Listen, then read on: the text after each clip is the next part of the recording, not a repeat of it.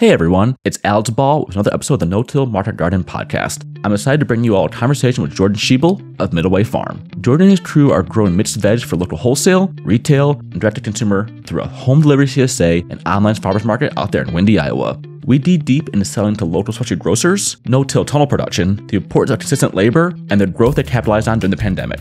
Jordan is building a community and convenience-centric model that's hard not to learn something from. So without further ado, Jordan of Middleway Farm.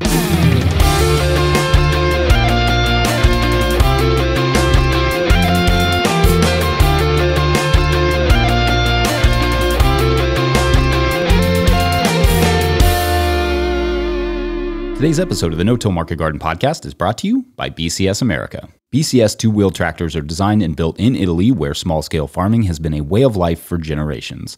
Discover the beauty of BCS on your farm with PTO-driven implements for soil working, shredding cover crops, spreading compost, mowing under fences, clearing snow, and much more, all powered by a single gear-driven machine that's tailored to the size and scale of your operation. We have been using a BCS tractor on our farm since 2014, and it has saved the day and leveled the workload more times than I can count. And I find new ways to employ it every single season.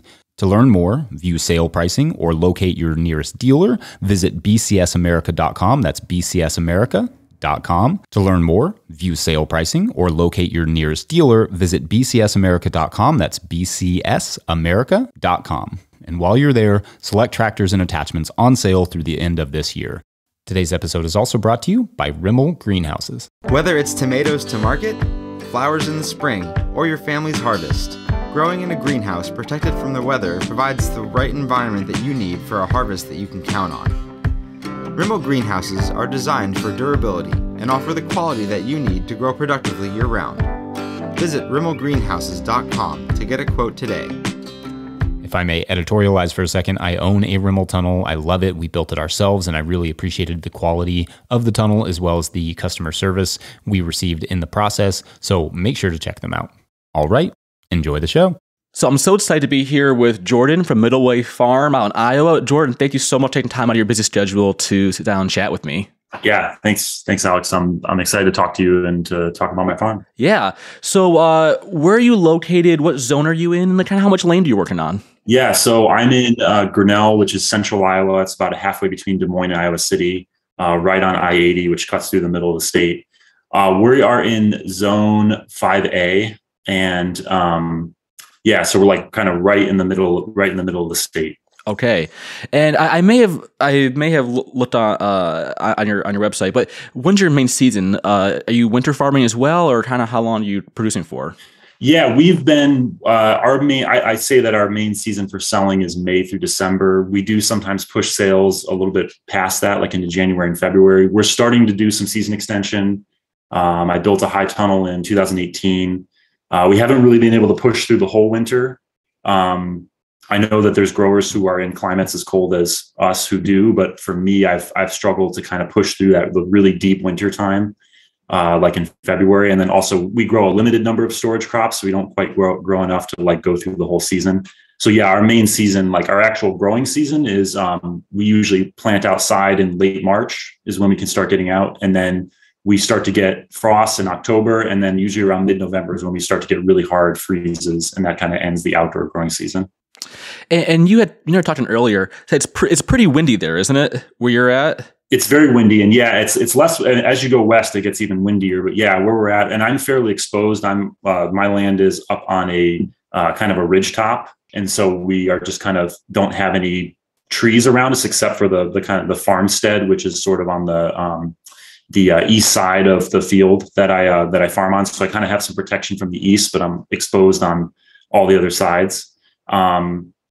So yeah, I mean, especially in the spring and the fall and over the winter, we get a lot of wind. Summer tends to be better. We don't get as much wind in the summer, but it can be really challenging with things like row cover and tarps and things that want to fly away. So we've had to learn the hard way about how to actually put enough weights down on stuff to keep it in place. And it's why I've been really hesitant about doing like caterpillar tunnels or low tunnels, and why I've kind of been committed to just doing high tunnels, even though I've only done one. I think as we go forward, we're only going to build high tunnels because I've watched the high tunnel go through some really significant wind events. And so I kind of feel like that's the only safe way for us to do season extension, considering the wind that we have. Although I've also seen lots of high tunnels get destroyed by wind. So I know that that's by no means. Yeah, no, it's like the benefit of, you get the drainage you get up being up a hill, but also that wind can be nasty. It can really get you. Yes. And we planted a hedgerow around the garden, sort of a 2.5 acre field that I farm on, and that's still not mature, but I'm starting to see a little bit of effect from that. Like I can see on the edge of the field that the crops are actually a little bit healthier that are closer up to the hedgerow. So I'm hoping over time that as the hedgerow gets bigger, we'll get a little bit more of a protected area in our field. Yeah. How long do you think it's going to take till it gets that, full fet of the hedgerow? Is it 5-10 years you're thinking, or is it like a 20-year kind of thing? Yeah, well, let's see. So, I planted in 2017, so we're about 5 years in. So I'm starting to, and I've had to do a bunch of replanting too. So I've got various maturity, but the section that is the best, that's about 5 years old, that's all about above my head now. So probably by year 10, I would think it's going to be around 15 to 20 feet tall. And that's when it will really start having an effect deeper into the field. Yeah. Cause I think it's every foot of tree height, it's like you get 10 feet of protection. So if you have a 10-foot tree, it will give you 100 feet of protection on the downwind side. Cool. So have you been at this spot your entire farming career, or have you been at other places as well with Middleway Farm itself?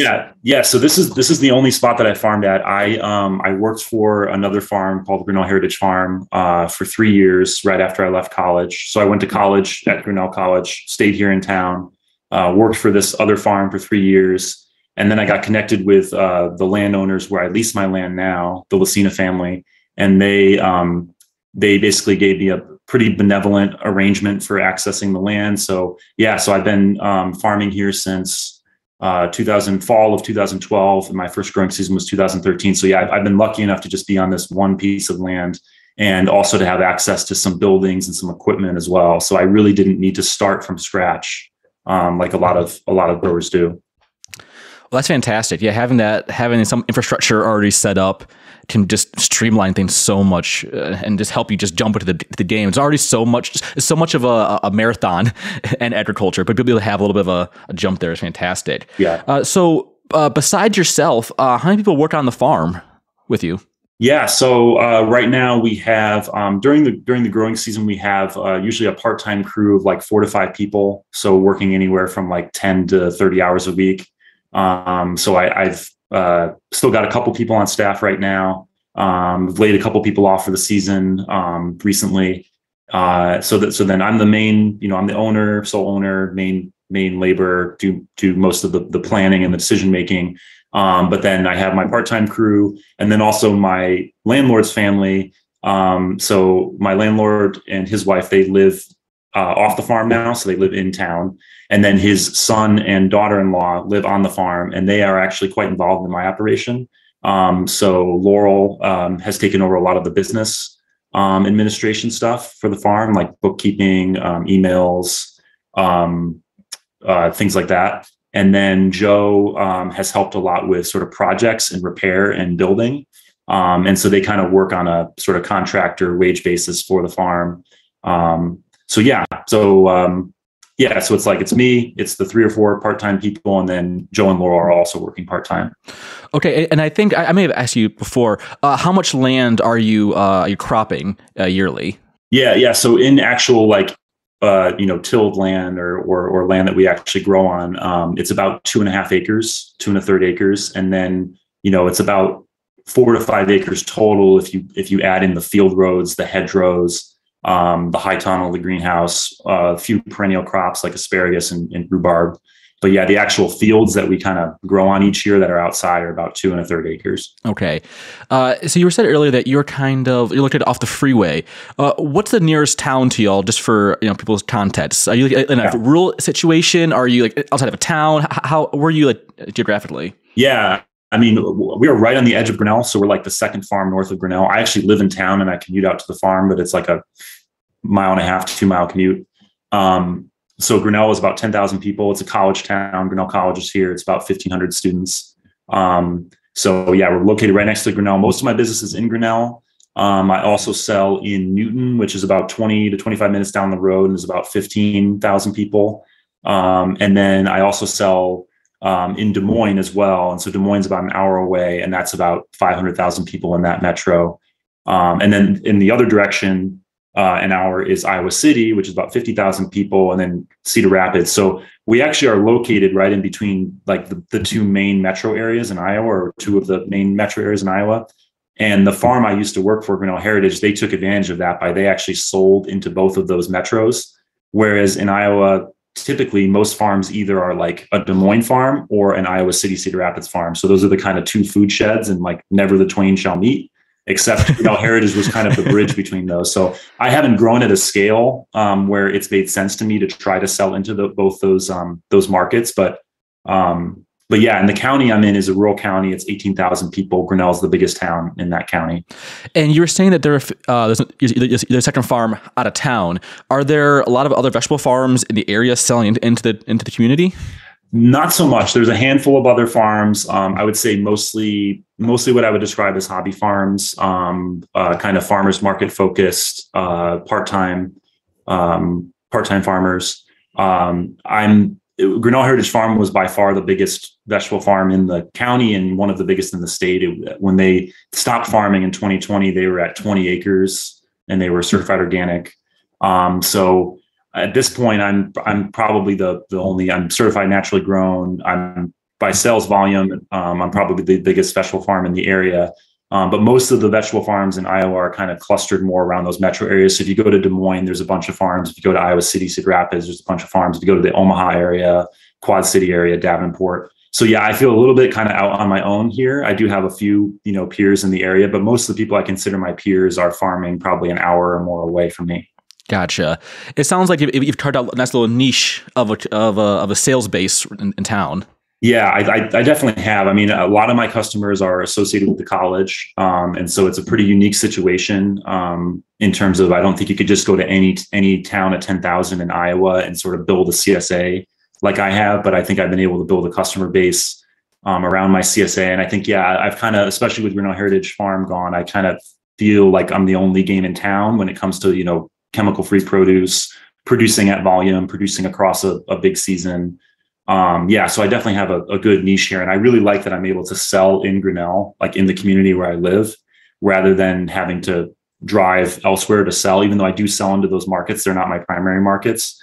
But I know that if I want to expand, that those are the markets that I'm going to have to go for, because in a way I've kind of maxed out Grinnell. So yeah.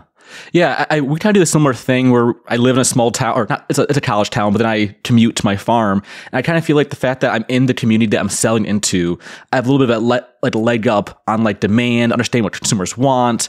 Just being closer to your consumer, I think is always an advantage on some level. Yeah, for sure. Yeah, I think we probably have somewhat similar. I mean, we're kind of similar ages. We kind of started farming when we were young. People kind of buy into our story, being like, oh, like I'm helping a young farmer and get to know us and connect with us through the newsletter. Yeah. So I really like that. I think it's been effective business strategy, but it really was just it was not really like that conscious. It's just kind of what I did. And I just kind of grew into that identity. So, yeah. Have you found a good balance with living off farm and then working, being separated from the chaos of agriculture 24/7? Yeah, it's a great question. I mean, there's pros and cons to both. I mean, I think, my wife does not work on the farm, and she never has. She's always had her own full-time job, we kind of both have intense careers, but different careers. So I've never lived on the farm. I've always commuted. So it's kind of the only thing that I know. And it's a short commute, so I appreciate that. But yeah, it does get tiresome going back and forth, especially to do like watering and chores. If on weekdays, it's not that big of a deal, but especially on weekends or needing to go back and forth. I'm really lucky that, Joe and Laurel, who live here on the farm, are involved in the farm operation and are willing to pick up some of that slack. So I'm able to, text them or be like, hey, can you close up tonight? Or hey, can you turn the irrigation off? Or hey, the wind just came up. Can you close the high tunnel?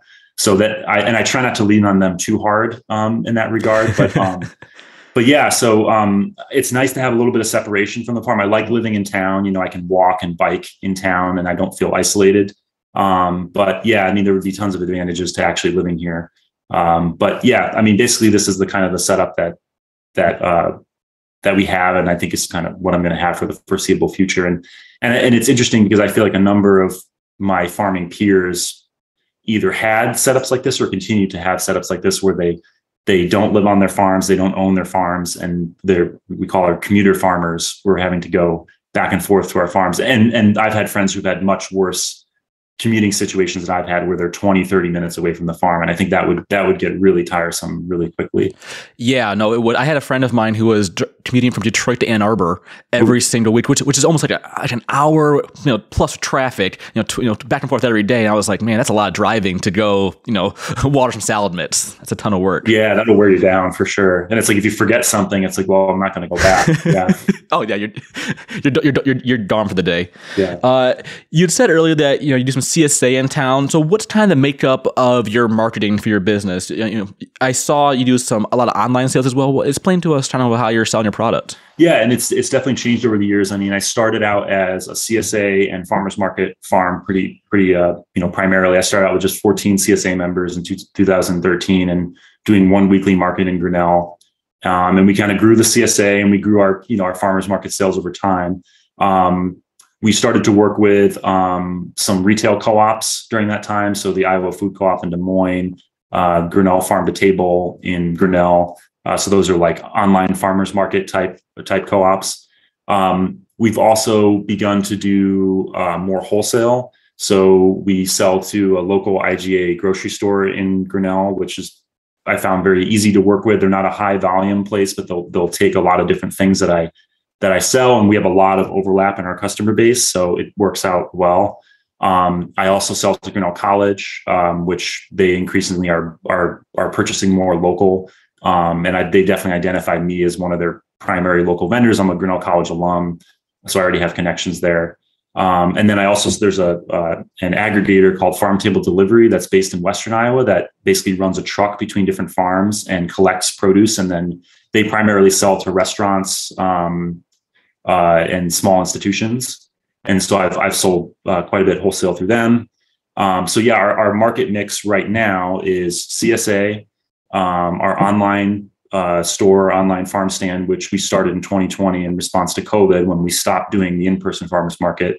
And we actually found that it worked a lot better for us and that we made more money and it was less effort. So we've continued to do that and we've not gone back to farmers market.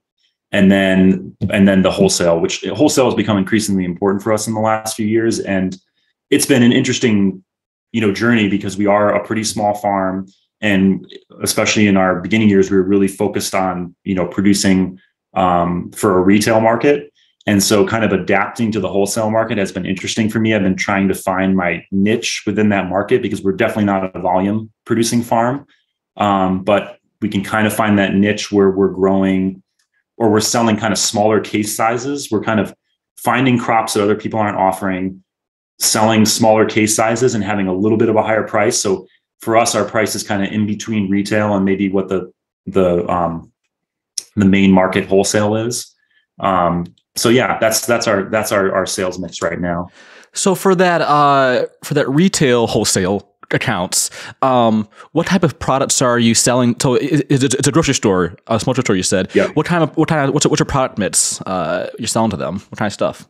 Yeah, I mean, the main thing that we focused on is greens, and I moved to doing those in an actual plastic clamshell, because it just marketed a lot better than bags. So like a labeled clamshell. So that's been our mainstay. Like whenever I have greens, I've got them at the grocery store, but we've tried everything else, so basically, and they're wonderful in that they're like, hey, I've got some daikons. You want to try selling those? Sure. They don't sell, but they at least try them. But we found some other things. Carrots are another thing that have sold well. This week I'm bringing in Brussels sprouts, and especially that's kind of a seasonal thing where in the lead up to Thanksgiving, we can actually sell more at the grocery store than maybe we could over the summer when especially the college is out of session and their sales are a little bit down. So their business is a little bit more seasonal too. But yeah, we've done greens, carrots, potatoes, tomatoes have actually worked out really well for us, like especially clamshell type cherry tomatoes, but also just, boxes of loose slicers and heirlooms. Yeah, we've done other things. We've tried other stuff, but the main ones that have worked really well for us have been like carrots, tomatoes, and greens, which probably doesn't come as too much of a surprise. And is that like a direct sale to the store? Is that consignment?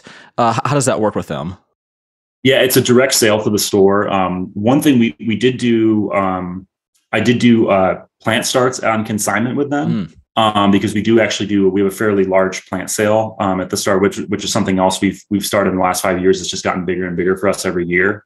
So I started offering them just kind of some flats of herbs to sell. And I didn't want them to have to commit to buying like this whole flat of herbs, and put all that money up front when I knew they probably weren't going to sell them. So we kind of did that based on consignment, but everything else they just buy directly. And they do, basically we do small volumes and they sell out. So I think there's very little, probably way less waste from what they buy from me versus what they're getting elsewhere. So so it might be a smidge higher price, but the amount of shrink they're having, exactly. The amount of shrink is much lower. Totally. And this is why, it works with this grocery store, because it's a small IGA grocery store. They're known as being the expensive grocery store. They're known as having the premium stuff. So it works out. I haven't tried to work with like a Hy-Vee or a Fairway, which are the big regional grocery store chains here. I know some growers who have, but that's just kind of a different story as far as volume and pricing. And super interesting. So you had mentioned earlier that you work with some of these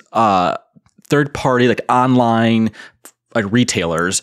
Are they all coming to? Do they all pick up at your farm, or do you deliver to the warehouse somewhere, and then they distribute from there? Yeah, with farm table delivery, it's interesting. I have an interesting kind of set of distribution connections to make that work. So there's another grower in Southeast Iowa. Their business is called Organic Greens, and they're primarily a microgreen grower, but they also have some other crops, including sweet potatoes. And they run a truck on kind of a circular route where they go from Southeast Iowa, they go through Grinnell, they go to Des Moines, and they come back through. And so they kind of connect those two food sheds that I mentioned. You have the Iowa City, Cedar Rapids, and the Des Moines.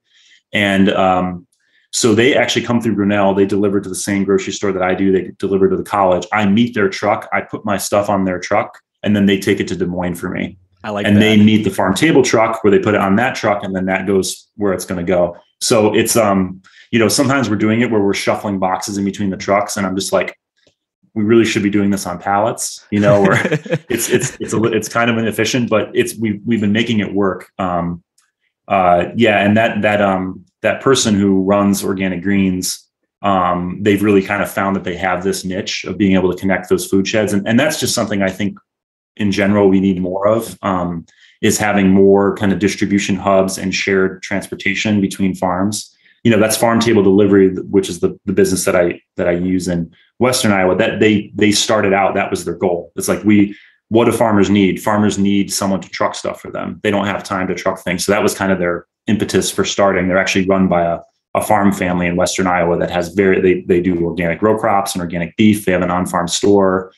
They have a restaurant, like a farm table restaurant. So this family kind of has this like constellations of businesses in this small town in Western Iowa.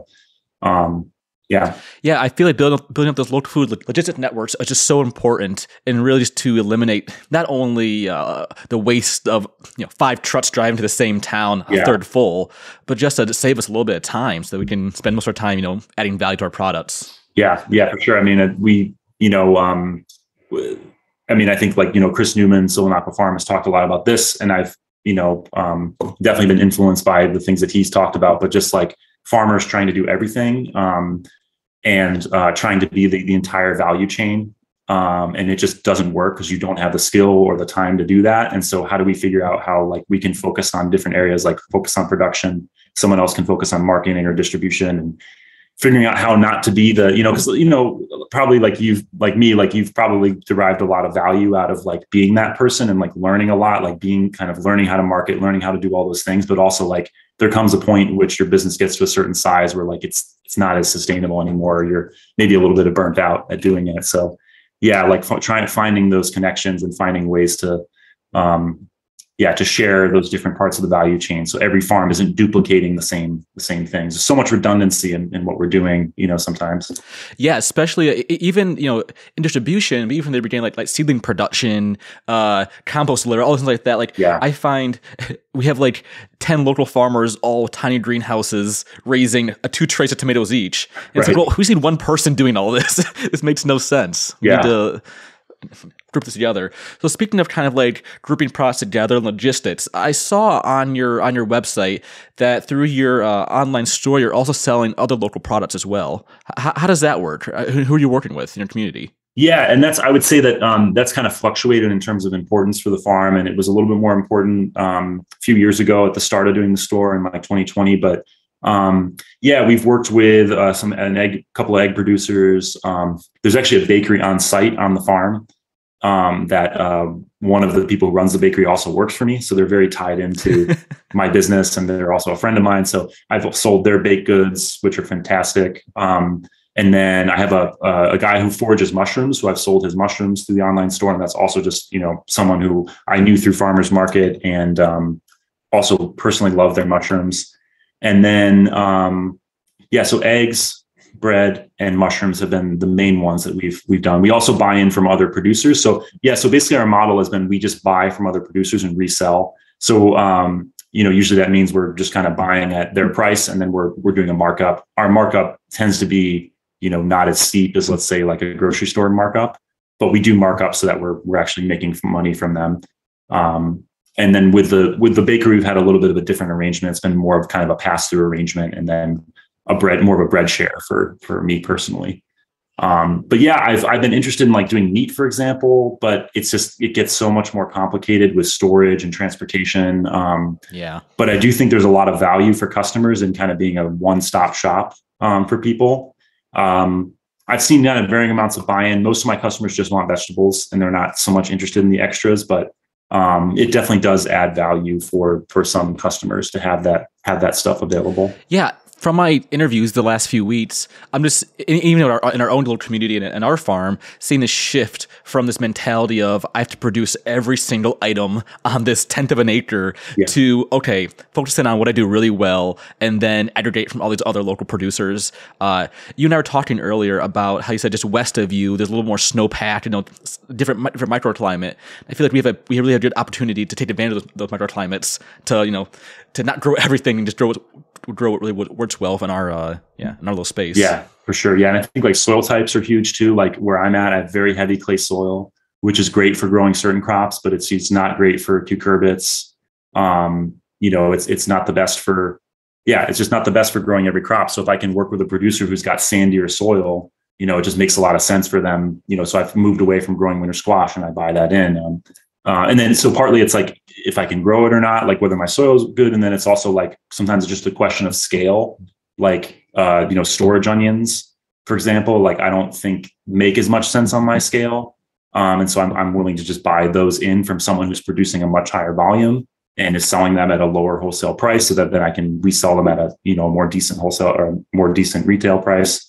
So yeah, that's part of kind of eliminating the redundancies or kind of figuring out the crops that you're good at. And we went through a shift last year where we cut out a bunch of crops. And we almost overcorrected where I think we cut down a little bit too lean. And I think we might add a few more crops in, but part of that was we were trying not to grow everything so that we could actually buy in from another producer that we thought did a better job or was a better producer.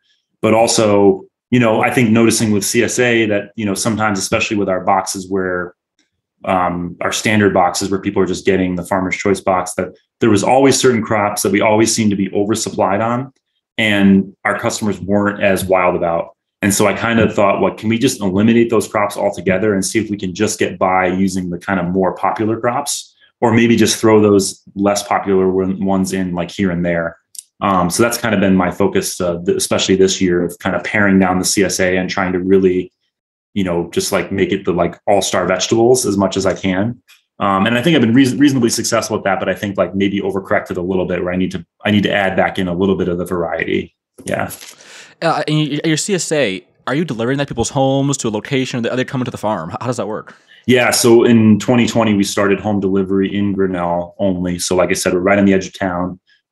It's a great situation. I mean, I can do 20 to 25 deliveries per hour. So it's because it's dense. I'm delivering in the same neighborhoods. I'm not driving all over the place. So it's a great situation to do home delivery and not have it add a ton of time or cost. And so people love it. And I've continued to do it even after, 2020, 2021. So yeah, a lot of our customers do home delivery, but we also have an on-farm pickup. which again is right on the edge of town. So very convenient. And then we have one drop site in Newton, in that town. That's about 20, 25 minutes down the road. And we're exploring doing a drop site in Des Moines because we have a little bit of a customer base and demand in Des Moines. So we may expand into Des Moines next year, we did briefly expand into Ames, which is a town near Des Moines for a few years, but mostly we've been pretty focused on Grinnell. And that delivery, do you charge for that, or is that included with the price of their CSA? It's included with the price. And it was kind of like, it's kind of especially in 2020, it was like, we need to do this for everyone's safety. And so we're just going to do it. And then so we not only deliver the CSA, we also will deliver for the online farm stand, which is just the store that's open to everyone. And in that situation, I was like, okay, if you order $15 worth, then you get home delivery. And so it was kind of a way to goad people to buy a little bit more. And that worked out pretty well. But then I started running into a situation where people would buy just like $5 of something, and then they'd get the delivery charge, and then they'd be annoyed by that or frustrated, or they felt blindsided by it or something. And so I thought, you know what, I'm just going to get rid of this altogether. It's just free home delivery. And I figure that what I'm doing is I'm just getting more sales, and the more sales is going to make up for, the cost. One thing I did add in this year, which was a great idea from a customer. They were like, hey, we really value home delivery. We'd like to add something in extra. And so I just added a tip feature to the store. And so typically every sales cycle, I get $25 to $50 in tips.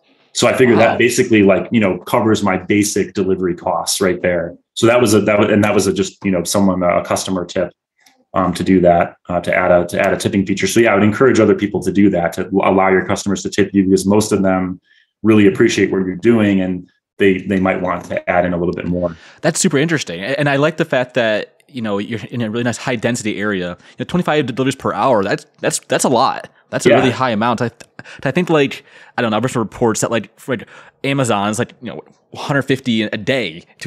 Stops a day is a big amount. So 25 an hour, that's pretty impressive. Oh, interesting. Yeah, I have never even looked at the logistics industry and what their benchmarks are, but that would be kind of fascinating. Yeah. Yeah, the top people are saying 150 to 200, but that's super high density, and I've seen some down 75 to 100 a day. In an 8-hour shift. So, yeah. That's I'm in Grinnell. It's everyone is just constant. Often I'm delivering 8 people on a 2-block stretch, in Grinnell.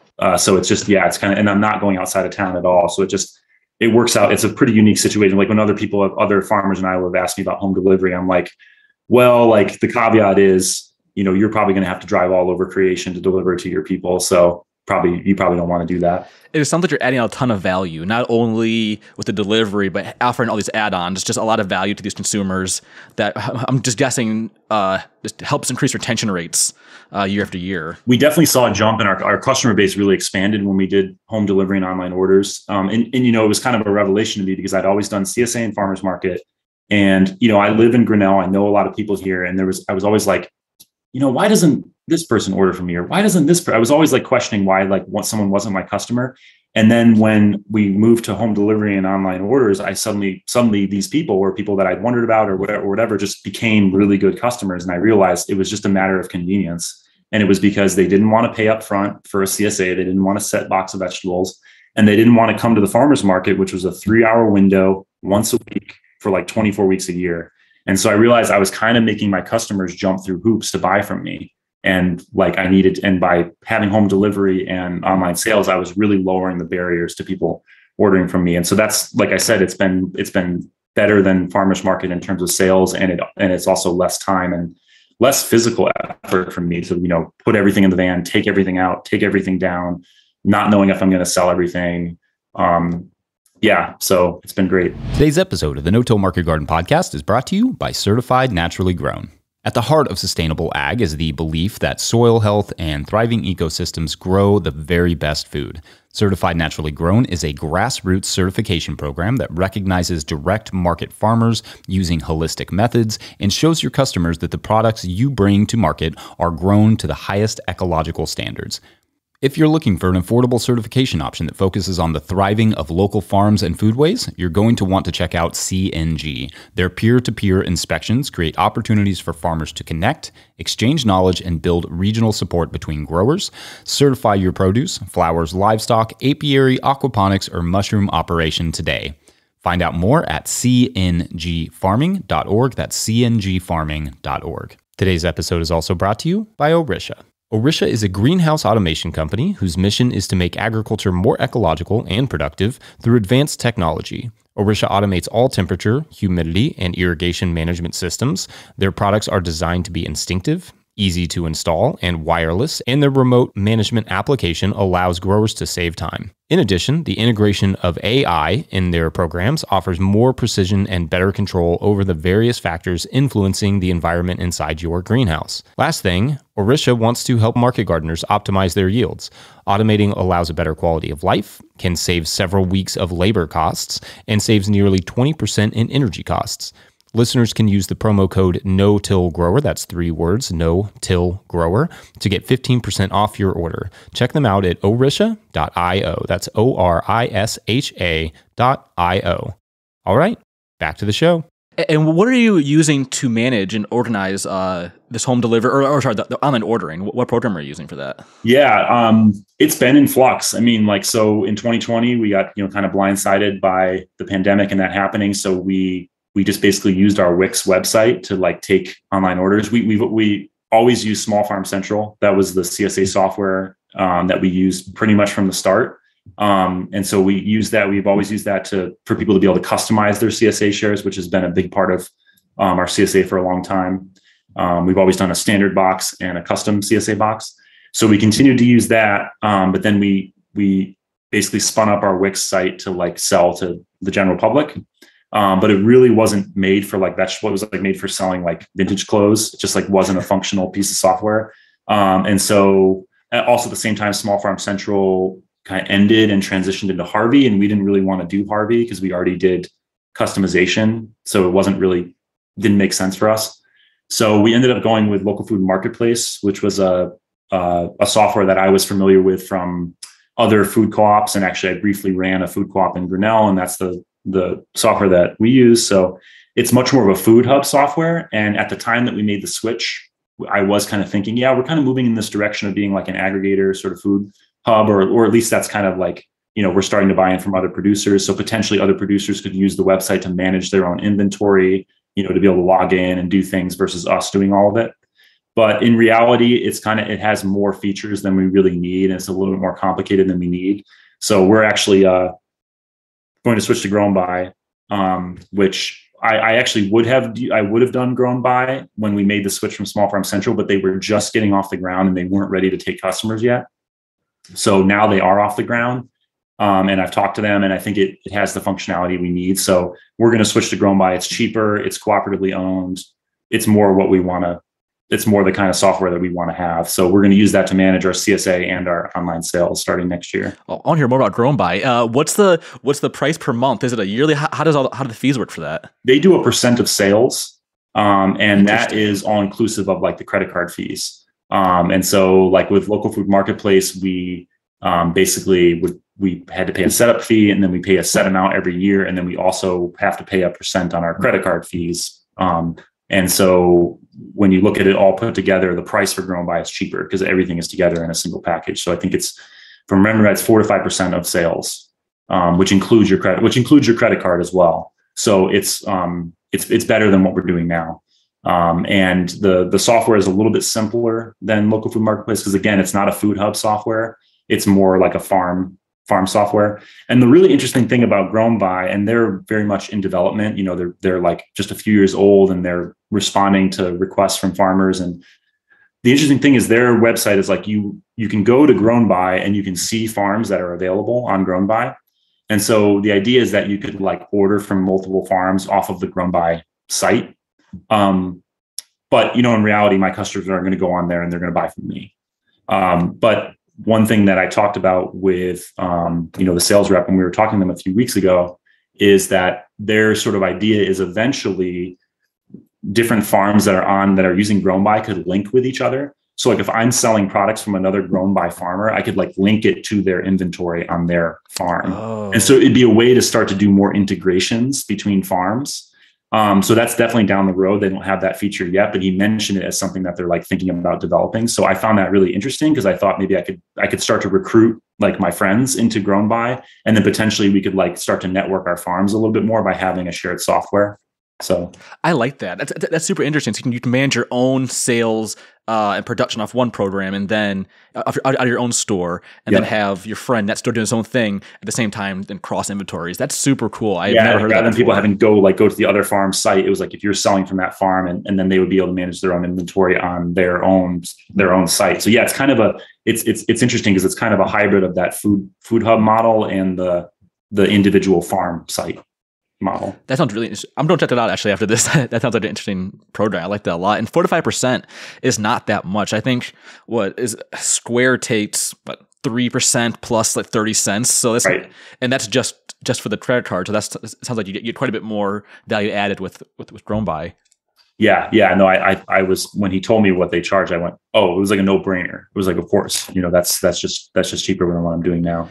Yeah, and do they offer any like CSA credit options on there? So can you like preload people's accounts and like give them like whatever $350 they spend it down and it's done? Can you they definitely have that option. Yeah, and like so yeah, when we started out, we were fully customizable CSA, and we did that in part to differentiate ourselves from the other farms in the area. We didn't just want to be like another CSA standard CSA farm, but gradually we learned that there were people who did just want that standard box. And so we kind of had a two-track CSA where you could either sign up for the standard share, you get farmer's choice, or you could sign up for the customizable share and you would pay in and then spend that money down. And then, when 2020 hit and we opened up our online store and that kind of replaced farmer's market, it kind of seemed like our custom share CSA members and our just like online farm stand members were just kind of like, it felt kind of redundant. Like we had 2 tracks of customers, but they were basically doing the same thing. So last year, we decided to just get rid of the custom CSA, and it's like you're either a standard share member or you're an online farm stand customer. That turned out to be a mistake because we definitely lost sales because the people who had signed up for the custom share, they just a lot of them just stopped ordering, or they ordered way more sporadically because they didn't have that buy-in, that they've spent money and bought into the farm. And so we're going to bring that back next year. But yeah, it will just be basically, I'm not even sure that we'll call it CSA necessarily, but we'll just offer to our online farm stand customers, hey, you can spend in at the beginning of the year, get this amount, and then you spend it down. Like we're really going to push that and encourage that. We may not even say it's a customizable CSA just because we don't want to necessarily confuse people, but we want to say like there's the standard CSA and then there's the online farm stand. But I think that will get a lot of our former CSA customers who were custom share members back on board and buying from the farm again.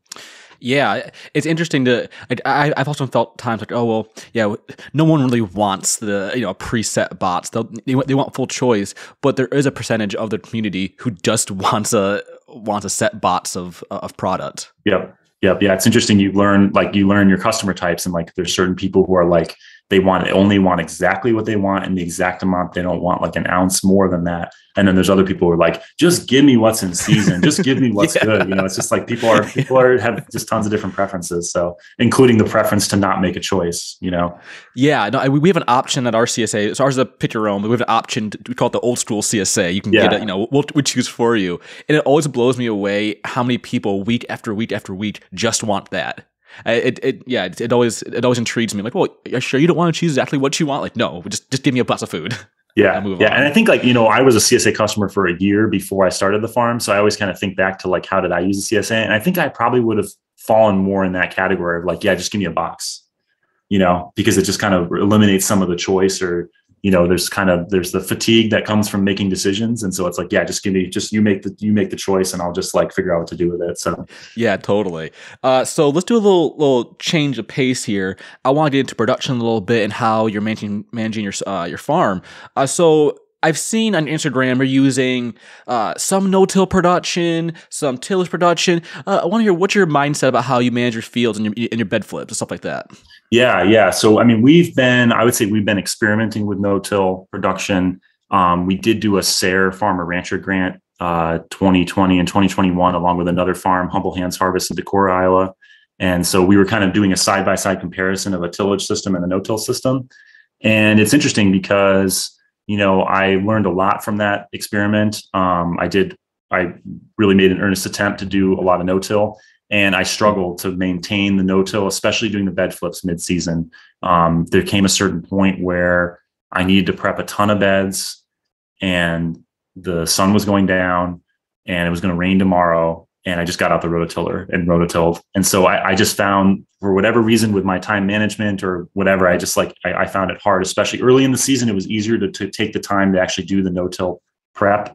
So I would say this year we kind of started to transition back into mostly just doing tillage. But we did like bring a field back into production all no-till. And I still like the idea of using no-till to especially when the soil is kind of degraded, to sort of bring that field back into production. But I think I've started to think a lot more about a tillage rotation.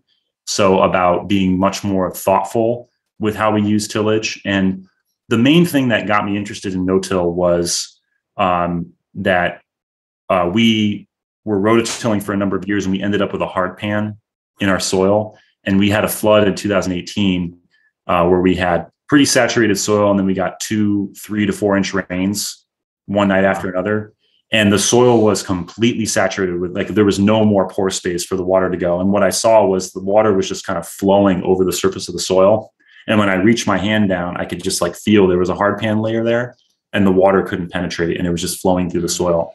And so I realized I had to do something about that hard pan.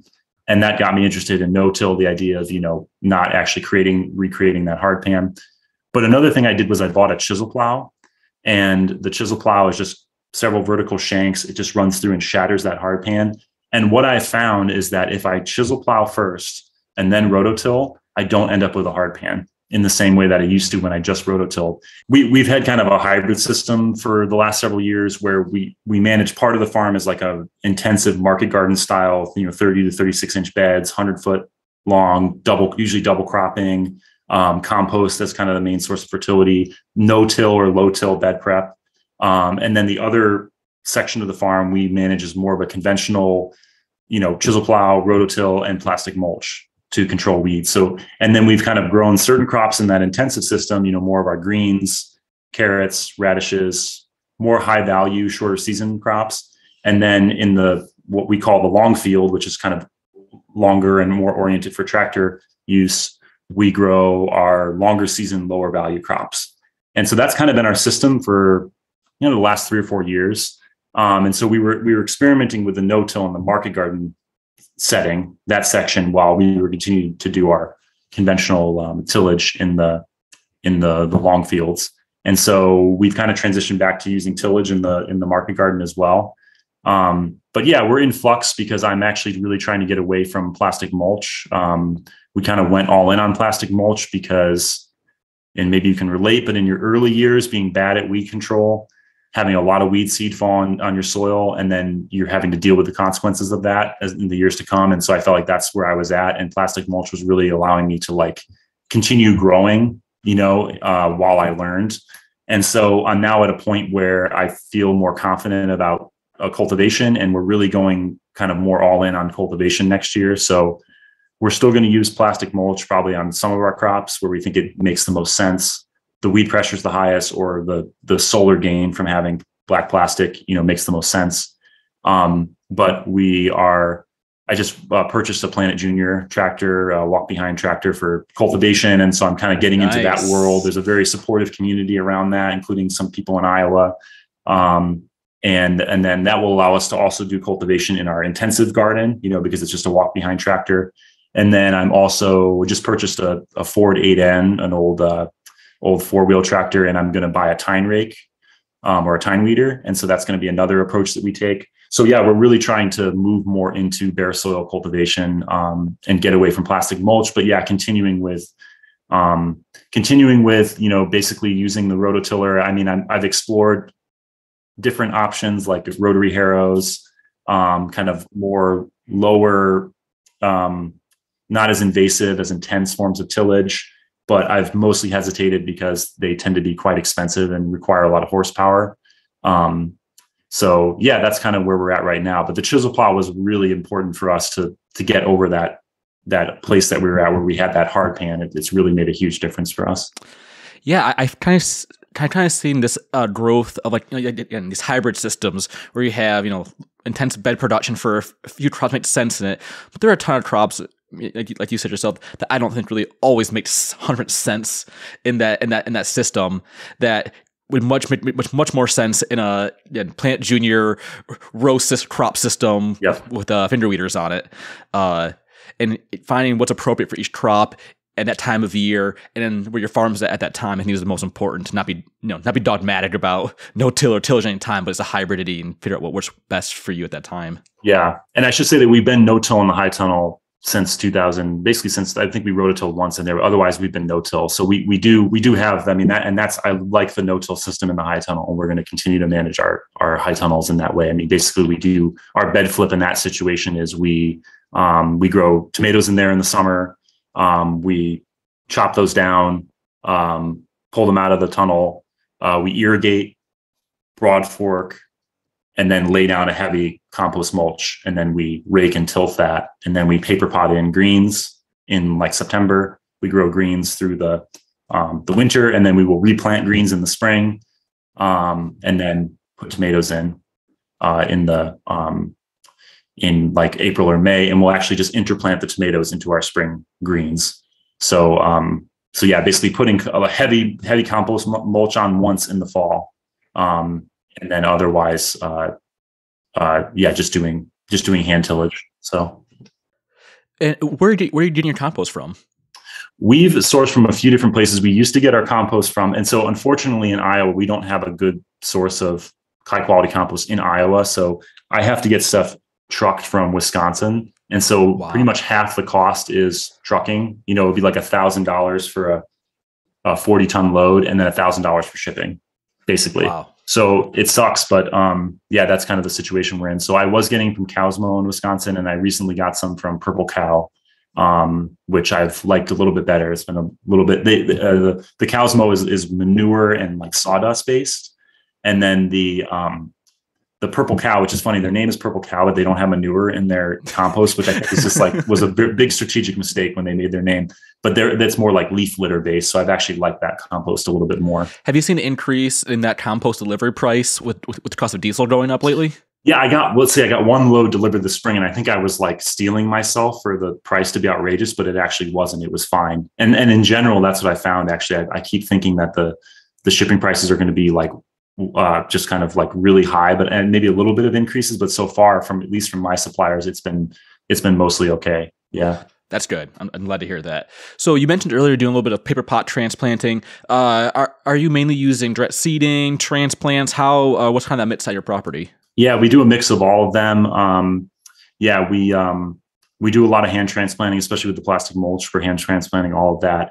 We got the Paperpot Transplanter in 2019, and we use that primarily for lettuce, spinach, beets, actually. And we've used it for green onions, and we haven't really used it as much I think it's great for onions, but because we've been planting onions into plastic mulch, we haven't been able to use it. So yeah, it's really been for lettuce, spinach, beets.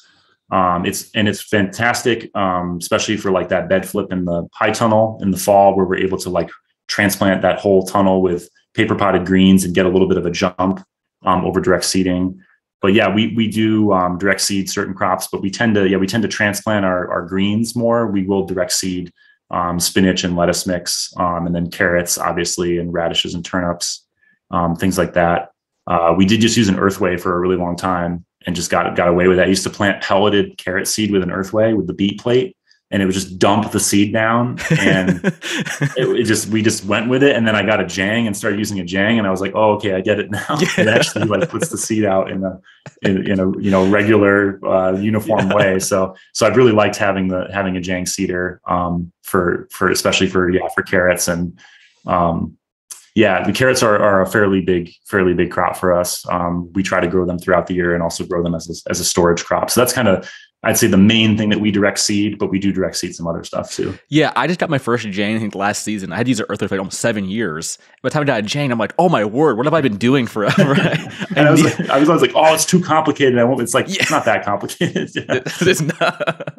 No, I felt the same way. It's not like the earthway just, hit one little bump and just goes flying. Yeah, it's so light. Yeah. I love the heaviness. I mean, that's what I've said about other people is like the Jang is so heavy. It's actually better in the no-till situations. I think it's a much better seeder for no-till. And that's, one of the challenges we've had with the Paperpot is initially we were basically always using that in a no-till situation. And so it just took a lot of extra raking because you can't have any clods at all in the bed if you're using a Paperpot because it will just clog up the chain and the paddles. And so as we've gone a little bit more towards tilling again, it's kind of like, oh yeah, this system was meant to be used in a rototilled soil. It just is quite a bit easier to run the Paperpot, but we did use it in no-till and we're able to make it work. So yeah, I've seen a few farms who were, they're in pretty deep compost mulch systems using the planter. And I'm not saying every single time, but I've talked to them and said, after we pull the chain down, we have to go back afterwards and then push it back in and kind of push it around in there. I'm like, well, at that point, I'm not saying you kind of just, kind of erase the labor you've saved by the Paperpot. Yeah. So yeah, no, your soil definitely has to be in a certain spot. You're not too far off there. Yeah. It definitely has to be a certain amount of tilth, whether that be super clean organic, super clean deep compost mulch, or freshly tilled soil. Definitely your soil has to be right to make those systems work.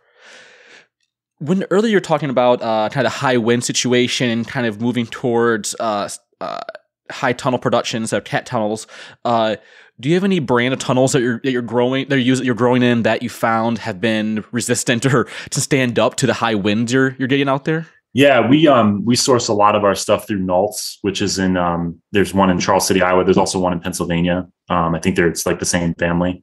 And so they get Zimmerman tunnels out of Missouri. So we get them through Nolt's, but like it's Zimmerman tunnels in Missouri. And so we've got the Gothic style 96 by 30 tunnel. They're very well built tunnels. I think they're great. The instructions were extremely spare. So I'm glad that I had already built a greenhouse before. Our first greenhouse was from Farm Tech, which is also based in Iowa, but I wouldn't recommend those. They're underbuilt. They're not very well designed. And actually, one of someone who was on the property here had a carpentry shop, kind of saw the greenhouse after I built it, and he went in and put a bunch of wire in between all of the supports to kind of tighten things up because he saw how much sway there was between the supports. So it's fine. The greenhouse is standing, but yeah, I've liked the ones I've sourced through Nolts, and I would definitely get our next one through there. We pour all of the footings in concrete, every single one, which I think is important in our kind of high wind situation. We use the polycarbonate end walls rather than like the fabric ones or even wood ones. The other thing, this doesn't have anything to do with wind, but we just tried to level the land ourselves last time with like a tractor and a blade, and just didn't do a very good job. So next time we're going to actually hire someone to like level the land. I think that's an important thing to hire out on. Yeah, definitely. Yeah. It's I've seen people use what's it called, laser levels and all those like high tech things to get it just right. Yeah. When I do the same, just kind of like, well, yeah, we'll run a line and a water level, but it's never as accurate as done professionally. So besides the hoop house us on the property, do you have you have a wash pack, I'm assuming, on site as well? What's your cold storage like to handle all those winter crops? Yeah, so we have a 14 by 9 walk-in cooler that's run by a CoolBot. So we have like a 24,000 BTU whole house air conditioner run off a CoolBot, and it's a super insulated room. So I had someone build it for us, and it's spray foam like joist to joist. So it's like 2 times the amount of spray foam we normally apply. So it's super insulated room. And so that's our main cooler. So it's great size for us. We could really load. I mean, last year we kind of almost maxed it out for root crops, but we definitely could do more to max it out for root crops in the future. But yeah, that's our main cold storage. We have we use a building that was built on the property actually as a tofu production facility. So my landlord's family briefly ran a tofu production facility on their farm where they process their own organic soybeans into tofu. which they only did for like a year or two. And then they were bought out by a bigger company and the production moved elsewhere. But that's the building I'm in now. That's where my office is. And so I kind of repurposed the loading dock area into my wash pack area. And so it's a heated area. It has my cooler. It has a 3-bottom sink, has like, our scales and stuff. And then in 2021, we built like an extension onto that. So like kind of off of the loading dock door, like a 25 by 50 foot extension. That's, kind of an unheated 3-season wash area. So that's now where we do like our washing and our crate cleaning and that kind of stuff. So we kind of have like a dirty, wet area, and then we have like a cleaner indoor heated area. And so that's been a great, because we used to just do everything in the same space, and there just wasn't enough space. So that's been a big improvement. That conditioned heat space is so valuable, especially when you start getting towards those end of the year months. Yes. No one wants to put dunking your hands in cold water outside in a hoop house when unheated it gets real old real fast. Yeah. And it's like, even with this 3-season one, I'm kind of pushing it because like it's got about a 10-degree buffer between the outdoor temperature and what it is inside. So when we start to get like 20 degrees and colder, I have to drain all the lines in there. So I'm kind of, it's this time of year is a little bit difficult because I'm kind of doing that dance of like, it's like, it's too cold in there in the morning to work, or I'm heating it a little bit. So I think eventually it would probably make sense to like insulate and heat this as we move more into winter production. But I do have that indoor space that I can use. So like even during the deep winter, I can like do washing and packing and stuff in that indoor space. So. Oh, that's fantastic. So we're kind of shift a little bit, kind of make your financial goals for your farm. So in the next few years, where do you see yourself heading? What are your long-term plans for Middleway Farm financially or just growth in general? Yeah. Well, we made a big jump, from 2019 to 2020, we had a big jump in sales. Like a lot of people did. Our CSA grew, our online sales grew, our wholesale has grown. So we kind of jumped from, grossing around $60,000 to $75,000 a year to grossing $100,000 plus per year. And then we also there's been a lot of grant money floating around the last few years. So we've also benefited from quite a bit of grant money through COVID stimulus and local ag, the Iowa Department of Ag. So that's been really great for allowing us to make some like investments, like the wash house and some equipment. But personally, I've been dissatisfied with the amount of money I've been making from the farm. I mean, I basically have been making about $15,000 to $20,000 a year, most years, and especially for the amount of time that I put into the farm, and I think the skills that I have. When I just talk to other people about their jobs and like they're dissatisfied with like $45,000 a year, I'm like, that's a dream. So, yeah. I mean, and I've been working with a business coach this year, and it's actually been really good because it's gotten me a little bit out of the rut of just kind of being like, oh, I'm stuck at this level. I kind of can't level up. And I've started to kind of take a few more risks in terms of like, I bought a nice delivery vehicle and got a loan for it. I've been investing in equipment. I've been a little bit more aggressive about like, I'm going to invest in some equipment. We're going to expand a little bit more. And I'm feeling a little bit more confident about moving into the wholesale market. And I really would like to move towards having more permanent employees. I think it's probably labor is the biggest wild card for me year to year. And with all my employees being seasonal and part-time, I've been lucky to have people come back. Some people have come back year to year, but in a lot of cases, there's just a ton of turnover. So one thing I've really been thinking about is trying to, hire some people at a decent wage, $15 an hour as a floor. Have them be like 10-month employees, so that they would be laid off for a certain time during the winter, but basically they'd be making enough money that with maybe a second job, during the winter time, they'd be able to get by, especially in a place like Grinnell where cost of living is relatively cheap, with the hope that I could retain people from year to year. That's kind of the goal, is to have like a solid core of people, maybe 2 other people that I could retain year to year. And we could really start to build a culture on the farm of like, delegating different tasks, of them being able to contribute to the farm, to help me innovate, to help me like, take care of bottlenecks and sort of think through things.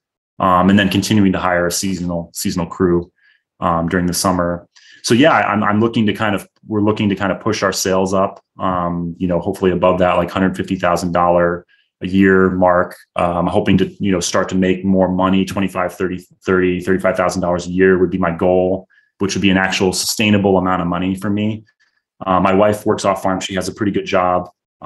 We've never been in, we live in a shared household with 3 income earning adults. So I've never had a lot of pressure to make a lot of money. I've always made enough money to kind of cover my basic expenses, but I'm in my 30s now. We have a child. It's kind of like I'm wanting more compensation for what I'm doing, and I'm kind of starting to learn what it's going to take to do that. So it's a combination of increasing our sales and trying to reduce or hold our expenses down, which I think I would say as a farmer, what I've noticed about me from a business perspective, I'm pretty good at selling stuff. I'm pretty good at actually selling quite a bit of food given the space that we grow on, but I'm not good at holding expenses down. And so that's kind of something I'm trying to figure out how to navigate of yes, we need to increase our sales, but also we need to kind of try to hold our expenses down as well. So I'm saying that at the same time that we're putting a bunch of money into equipment and stuff, but part of that is labor savings, because that's one of our biggest things the last few years is we've just found our biggest single expense is labor. And I feel like we haven't had very efficient use of labor. And part of that is because we have, that kind of seasonal part-time worker who requires a lot of training and isn't very fast, and they don't really stay on the farm long enough to really get good at things. And so I'm hoping if we can shell a little bit more out in labor, but get a lot more out of the people that we hire by having them be more long-term committed people. So that's kind of the current vision right now, is we are trying to make a push to. This was my 10th year growing, and kind of felt like it was a put up or shut up kind of year. Like I needed to stop being so timid about taking some risks and really believing in myself that yes, I'm capable of producing on a larger scale. So that's especially with I'd say this business coaching it's just helped me kind of psychologically more than anything, just kind of get over some of my fears of failure, of not really fully believing in myself. Well, congrats on that 10 years. It's a huge accomplishment. And also hitting 6 figures gross. That's a big accomplishment. Yeah, no, I definitely, when we hit that figure, that's when I really started feeling like a farmer. It was like, that really kind of gave me a lot of confidence. Is like when COVID hit and our sales jumped, we really jumped in that other category. That was like, I think I was listening to the interview you did with Jesse, like the intro interview, and mentioned at what point did you start to feel like a real farmer? That's when I really was like, yes, we're grossing over $100,000 a year. Like we're really producing a lot of food. We're serious now. So, yeah. Yeah. And part of me feels like that once you get past that 10 year, once you start getting towards that, we're in the same boat too, once you get towards around 10 years or so, that you've gotten past the rough seas effect of farming. Like, okay, I'm stable. I understand my business a little bit. I understand my consumers, and maybe on some level, I've recovered from the woes of the first 10 years, and now I'm ready for that next big jump in production. It sounds like you're on a great path to do that. I'm happy to hear that. So last 2 questions. What has been kind of an open platform for you? What's been on your heart lately as a farmer? Is there any topics in ag that's been weighing on you? What's going on in your head? Yeah. Well, I mean, I think a lot about sort of the big issues of agriculture and political economy, and and just the direction of our society, or how we should organize our society, and how farming fits into that. And there was a recent survey that the National Young Farmer Coalition did, and they said the number one issue for beginning farmers was land access. And it's so obvious when you look at land values, especially in Iowa. In Sioux County, Iowa, which is northwestern Iowa, there's some farmland that just sold for $30,000 an acre. My word. And the average price for farmland in most of Iowa is maybe $10,000. And 15, 20 years ago, it was $5,000. So the value of land is just skyrocketed. And so it's rapidly becoming inaccessible. And it's also meaning it's just concentrating more and more. The people who do own land are just getting wealthier and wealthier and wealthier, and it's concentrating wealth in fewer and fewer hands. And so in other countries, when people are not able to access land, they say we need land reform, or we need land redistribution. And I kind of think that that's what we need to start talking about, or what we need to start thinking about, is not just land access, but land reform, land redistribution. Because land ownership is way, way too highly concentrated in this country. And I think what we're seeing with this skyrocketing land values is just a natural consequence of what happens when you commodify land. And so we need to start thinking about how do we decommodify land? How do we start to get land into the hands of people who've been excluded from land ownership?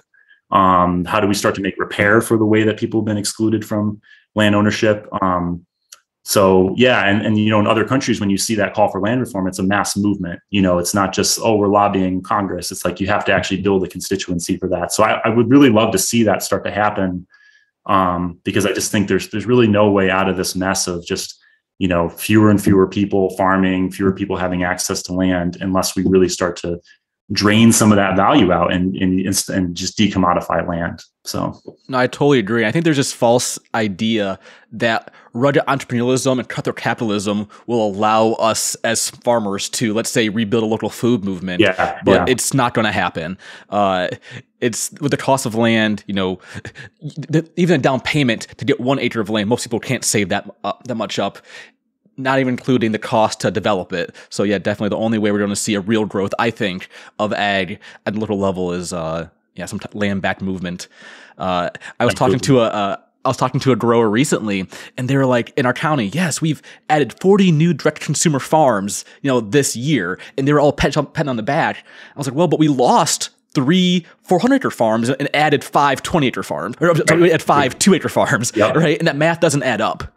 That the long term, we're losing all these institutions and all this soil to development. In the long term, we're not going to feed the world, or not going to feed our communities on 1-acre farms, just a few of them, from people who can afford $30,000 an acre. Absolutely, yeah. And I mean, and in Iowa, you've just seen that you just lost all the medium-sized farms are the ones that are going. So it's like you see a growth in the really small farms, the hobby farms.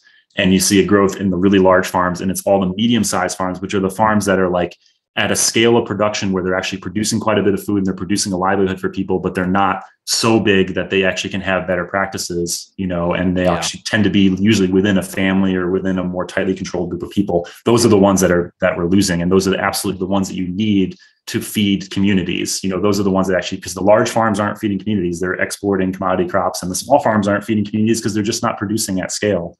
So yeah, definitely. We need affordable land and more people in the fields make it work.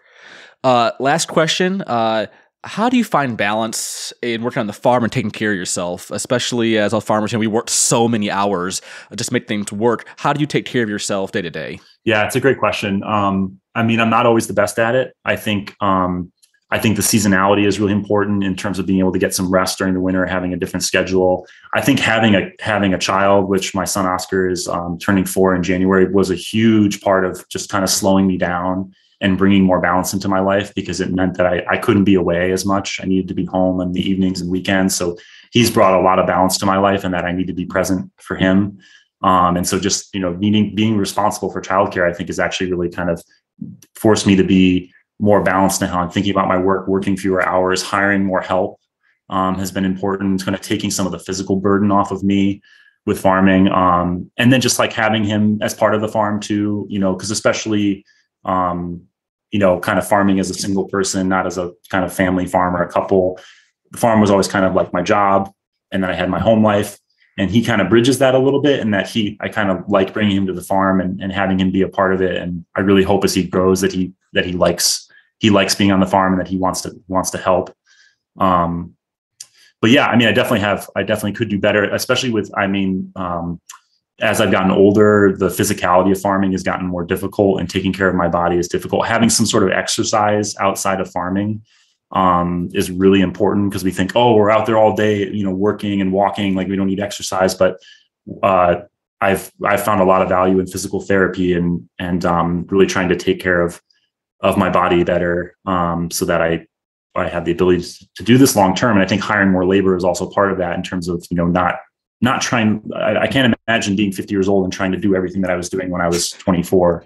So it's kind of like you keep hiring young people because they have the ability to stick with it. So, but yeah, and I think having that separation where I don't live on the farm is helpful for me in kind of maintaining some level of balance. I feel like I work a lot, but I talk to friends and I realize that among farmers, I'm probably somewhere in the middle or even at the lower end of just hours worked, which I feel good about. Sometimes it means having to let things slide, not being able to do everything, or not being able to get every crop out of the field, or, and that's hard sometimes. It's like, there were times when, especially when I was younger, where I just worked until it was done. And now as I get older, there's a certain point where I just go, I'm done. I'm done for the day. It doesn't matter if I didn't finish it. This is as much as I'm capable of. So those boundaries are so important to be able to say, I can't do this anymore. I need to just go home, be with my family, and just recover. yeah, I can't push through anymore. I think when I was younger, I was more willing to just push through, and I have just harder boundaries now. Well, Jordan, thank you so much for sharing your words with us, your thoughts, and a little bit about Middle Way Farm. I really appreciate you taking time out of your day. Yeah, thanks so much, Alex. It was fun to talk, and I'm excited that you're a host of the podcast now. I'm looking forward to hearing you talk to other farmers. A big thanks to Jordan for taking the time out of his day to share all the work he's doing over there in Iowa. There is such a need in the local food system for logistic professionals and businesses that work to connect farmers with their customers. You can't do it all on the farm, and it's great to see folks like Jordan working with other local food folks in his community to streamline distribution and decrease waste. If you want to learn more about his operation, check out his website and socials. Thanks so much for listening, and as always, have a great day.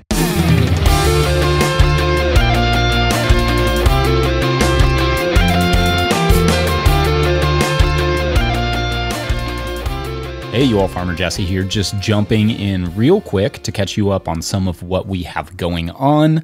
The next conference, since it's conference season, I will be taking part in, will be the Organic Association of Kentucky Conference, also known as OAK, in late January, the 26th through the 28th of January, to be precise.